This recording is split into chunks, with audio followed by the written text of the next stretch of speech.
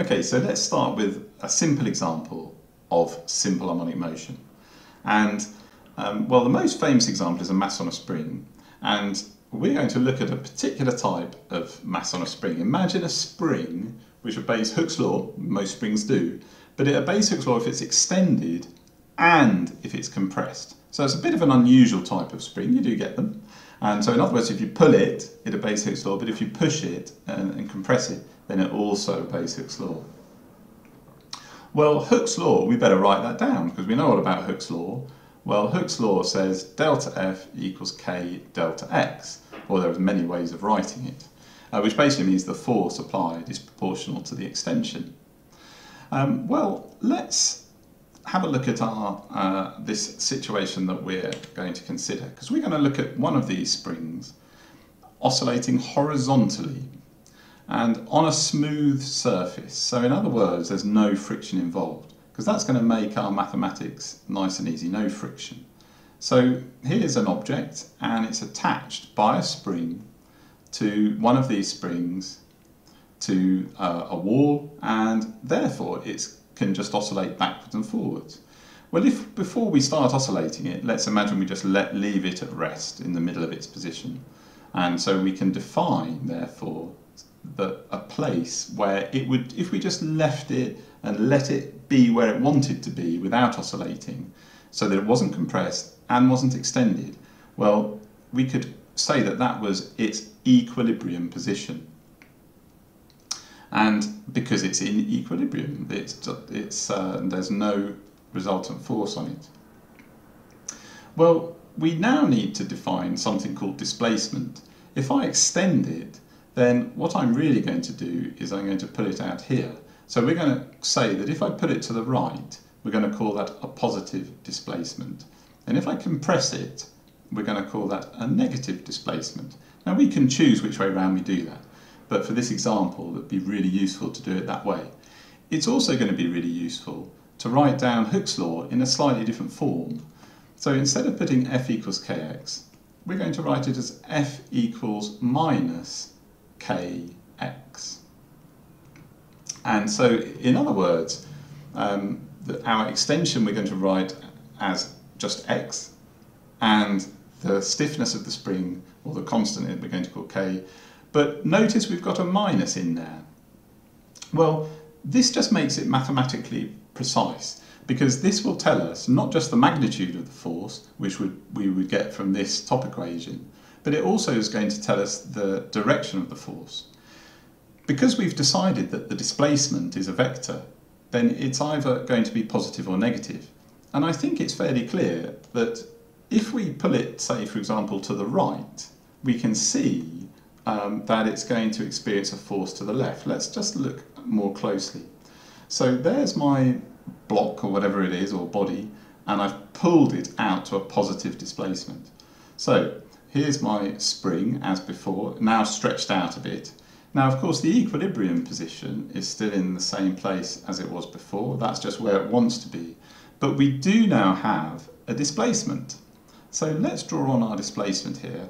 Well, our displacement is from where the centre of the block was to where the centre of the block is. So it's that distance there. So let's call it plus d. We've extended it by a distance plus d. And well, it's fairly clear that the force is going to be pulling it back in the other direction. So the force at this moment is going to want to get it saying, hey, I don't want to be stretched, I want to be pulling back towards the equilibrium position here. And now we can see why that minus sign is important. If we actually apply our version of Hooke's law here to this situation, well, we would write the following. We would say, well, the force acting on the body is equal to minus times the spring constant of the spring times the displacement d. And, well, that's a negative value, which means that the force is pointing in the negative direction, or to the left. So it kind of helps us decide the direction of the force. Well, for completeness then, we better look what happens if we compress our spring, and push it the other way. Well, here's our block again. This time we've compressed the spring. So we've still got the same equilibrium position, of course. That's the central position of zero displacement. And now we've kind of compressed our spring here. So, well, what's our displacement now? Well, we can see that it's a negative displacement, the centre of our block. And let's suppose we have compressed it by a distance d, so our extension is minus d.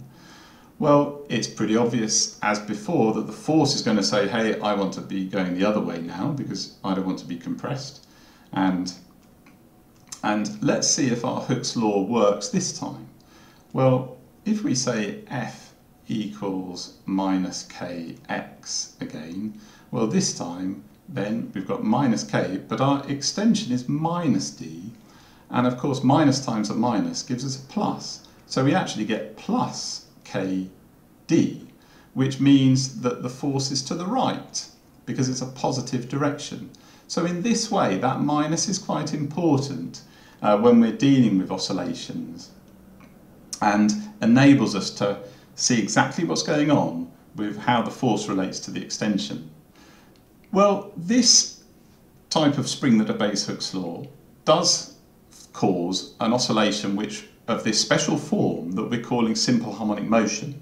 Well, more about the mathematics of that later, but we all recognise what that kind of motion looks like. You can also imagine a vertical spring oscillating. The mathematics are slightly different. And this equation here, our equation, we wrote down Hooke's law. Well, that turns out to be generally true for simple harmonic motion, where instead of k being the spring constant, it's just any constant. So I'm going to rewrite that as F equals minus k, and I'm just going to change how I write k a little bit so we don't get too confused. Well, this turns out to be a general equation for simple harmonic motion. And in other words, if in a situation